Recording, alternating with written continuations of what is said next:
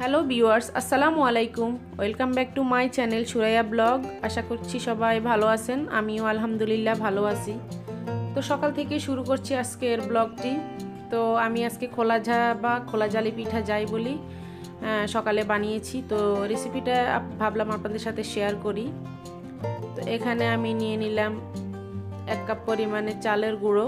এটা আমার হোমমেড চালের গুঁড়ো। দিয়ে দিলাম লবণ পরিমাণ মতো। তো এই লবণ আর গুঁড়িটাকে আমি ভালো করে মিশিয়ে নিয়েছি হাত দিয়ে। তো এখানে আমি কুসুম গরম পানি নিয়েছি, মানে আঙ্গুল চুবানো যায় এরকম, বেশি গরমও না আবার বেশি ঠান্ডাও না, সহনীয়। তো এই পানিটাকে আমি অল্প অল্প করে অ্যাড করব এই চালের গুঁড়োর সাথে। তো পানিটা আসলে কতটুকু লাগবে সেটা ডিপেন্ড করবে আপনার চালের গুঁড়োটা কতটা পুরনো বা কতটা শুকনা বেশি, ভিজা বেশি, সেটার উপরেই। তো আমার এই চালের গুঁড়োগুলো অনেক পুরনো, অনেক বেশি শুকনো, সেই জন্য আমার এখানে মোটামুটি অনেকগুলো পানি লাগছে। তো আমি এটাকে একটু একটু করে পানি দিয়ে হাত দিয়ে ভালো করে মিশিয়ে নিচ্ছি।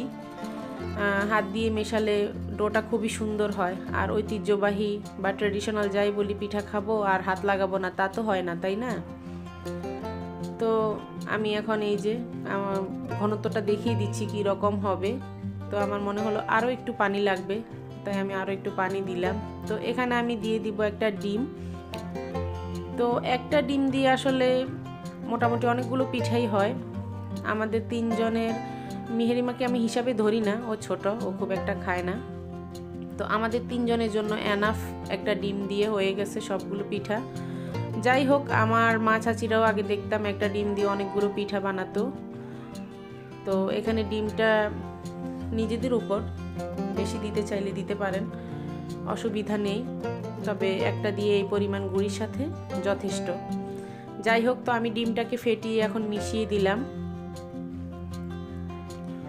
তো এটা অনেকটা চিতই পিঠার কাইয়ের মতো, তবে সেম থিং ওরকম না।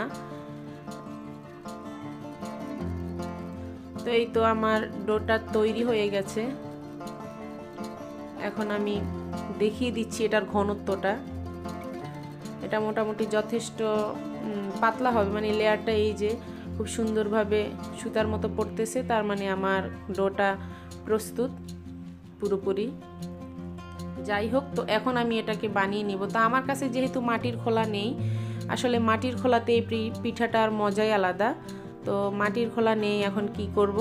তো আমি এখন পাইপ্যানে বানাচ্ছি। আর পাইপ্যানগুলো এখন খুব অ্যাভেলেবেল চলে, তাই পাইপ্যানে দেখাচ্ছি। তো এখানে আমি একটা পিঠা দিয়ে দিয়েছি, দেখুন খুব সুন্দর করে আমার ছিদ্র উঠেছে। আর পাইপ্যানে বানালে হয় কি, পিঠাগুলা আপনা আপনি উঠে যায়, এগুলাকে খুন্তি বা কোনো কিছু দিয়ে আড়াল দিতে হয় না, চারপাশ থেকে এমনিতে একটু একটু করে উঠে আসে। এই যে দেখুন খুব সুন্দর করে উঠে আসছে। আর এখানে কোনো তেল ব্রাশ করতে হয় না, কোনো কিছুই করতে হয় না। তো দেখুন আমার পিঠাটাতে মানে কত সুন্দর ছিদ্র উঠেছে, আলহামদুলিল্লাহ অনেক সুন্দর হয়েছে। তো এই সেম প্রসেসেই আমরা মাটির খোলাতেও বানাতে পারি। সেক্ষেত্রে আমরা খোলাতে পরিমাণ মতো দিয়ে এভাবে হাত দিয়ে ঘুরিয়ে দিলেই হয়ে যাবে। যাই হোক, তো এই প্যানের মধ্যে বানালে এগুলো কিন্তু ঢাকনা দিতেও হয় না, খুব সুন্দরভাবে এমনিতে হয়ে যায়। তো আমার সকালের নাস্তা রেডি। আমরা আজকে খোলাজালি পিঠাটা মাংসের সাথে খাবো। আসলে ন্যাচারালি এটা যা হয়, গুড় নারকেলের সাথে খেতেও ভালো লাগে, আবার হাঁসের সাথেও খেতে ভালো লাগে। তো আমি আজকে গরুর মাংসের সাথে খেলাম।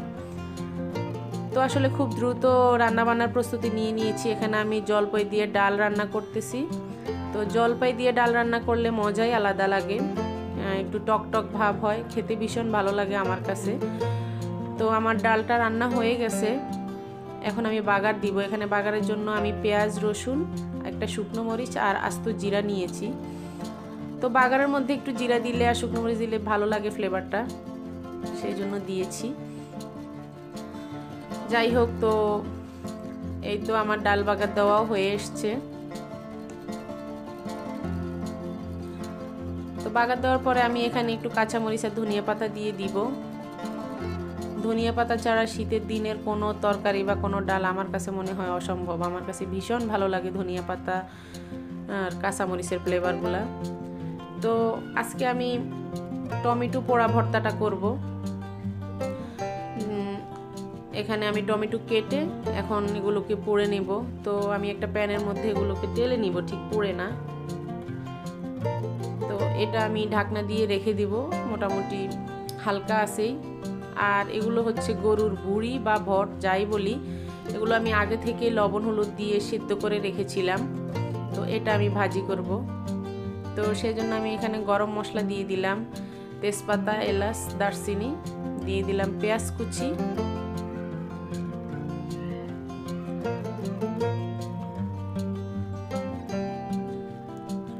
এখন আমি এখানে দিয়ে দিলাম 1 চামচ রসুন পেস্ট এবং 1/2 চামচ আদা পেস্ট। তো আমার এখানে বড় কিন্তু বেশি না, সামান্য, সেই জন্য আমি মশলাও খুব বেশি দিচ্ছি না। আর এই বটটা পরিষ্কার করাই ছিল, রেডি করা যেই কিনতে পাওয়া যায় ওইগুলোও ছিল। যাই হোক, তো এখন আমি এখানে হলুদ মরিচের গুঁড়ো দিয়ে দিয়েছি আর জিরা ধনিয়ার গুঁড়ো। তো যতটা সম্ভব আসলে তেল কম দেওয়াটাই ভালো, কারণ ওখানে এমনিতে তেল উঠে আসছে এগুলোর সাথে। আর এখানে সেই জন্য আমি সামান্য পরিমাণে তেল দিয়েছি। আর এখানে আমি একটা টমেটোকেও কেটে দিয়েছি। তো আমি আজকে আমার শ্বশুরবাড়ির স্টাইলে এই বটটা বা ভাজি করব। এখানে ওনারা হচ্ছে নারকেল দিয়ে ভাজি করে, তো ওটা আমার কাছে ভীষণ ভালো লাগে খেতে। তো আমি এখানে ফ্রোজেন করা আমার নারকেল পেস্ট করা ছিল, ওটা দিয়ে দিলাম। তো এই যে দেখুন, আস্ত চাক হয়ে আছে, এখনো সমস্যা নেই, গরমের মধ্যে এটা আস্তে আস্তে ছেড়ে দিয়েছে।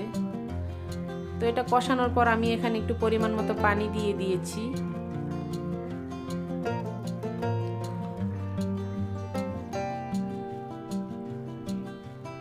তো যেহেতু বটগুলো আগে থেকে আমি সেদ্ধ করে রেখেছি লবণ হলুদ দিয়ে, সেহেতু আমার এগুলো এখন বেশি সেদ্ধ করতে হবে না, সেজন্য আমি দিয়ে দিচ্ছি বটগুলোকে।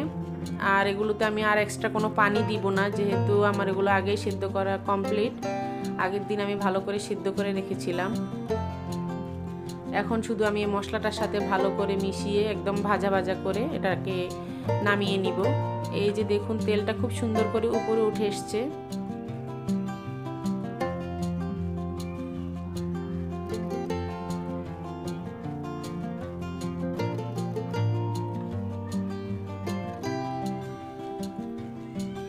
এই তো আমার রান্নাটা রেডি। আজকে আমি সিম্পল রান্না করতেছি, সামান্য অল্প অল্প করে রান্না করতেছি। এখানে টমেটো চাটনি আর হচ্ছে চাটনি বা টমেটো পোড়া ভর্তা যাই বলি, আর এখানে একটুখানি গরুর ভুঁড়ি ভাজি আর হচ্ছে ডাল।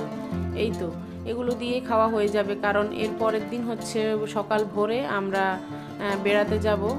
তো আমার বাবার বাড়িতে বেড়াতে যাব, শ্বশুরবাড়ি বাবার বাড়ি দু জায়গাতেই যাওয়া হবে। তো প্রথমে হচ্ছে বাবার বাড়ি যাব। তো সেই জন্য আমি রান্না খুব অল্প করে করেছি, যাতে এক্সট্রা কোনো খাবার না থাকে, তাহলে নষ্ট হবে। তো এখন আমি এখানে টমেটো পোড়া সেই ভর্তাটা করে নিচ্ছি। এখানে আমি বেশ অনেকগুলো পেঁয়াজ, ধনিয়া পাতা আর হচ্ছে শুকনো মরিচ দিয়ে দিয়েছি। আর টমেটোগুলো খুব ভালো করে একদম নরম হয়ে গেছে। আর এখনকার টমেটোগুলো খুব সুন্দর ফ্রেশ হয়, সেজন্য খেতেও ভালো লাগে। এখানে আমি দিয়ে দিলাম সামান্য সরিষার তেল। তো এই তো আমার দুপুরের খাবার রেডি, আমরা এখন খেয়ে নিব।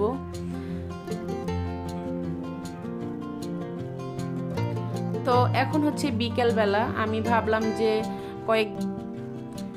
কয়েকদিন যেহেতু থাকা হবে না, তো সেজন্য গাছগুলো একটু দেখে আসি। তো এসেই দেখলাম যে দুটো পেঁপে একদম হলদেটে হয়ে গেছে, পুরোপুরি পাকে নাই। তো ভাবলাম যে নিয়ে নিই।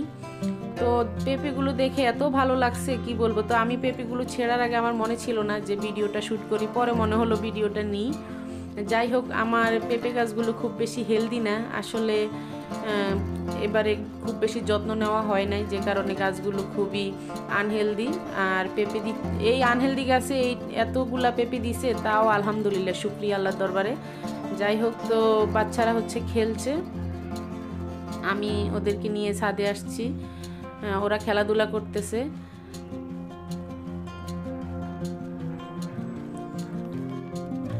তো এর মধ্যে এক পলক আরও একবার আমার গাছগুলোকে দেখিয়ে দিচ্ছি। এখানে মরিচ গাছ, বেগুন গাছ, এই তো আছে, আরও মোটামুটি অনেকগুলো গাছই আছে। তো যাই হোক, সবাই ভালো থাকবেন, সুস্থ থাকবেন, আমার জন্য দোয়া করবেন, আর আমিও দোয়া করি আল্লাহ সবাইকে ভালো রাখুক, সুস্থ রাখুক। আল্লাহ হাফেজ।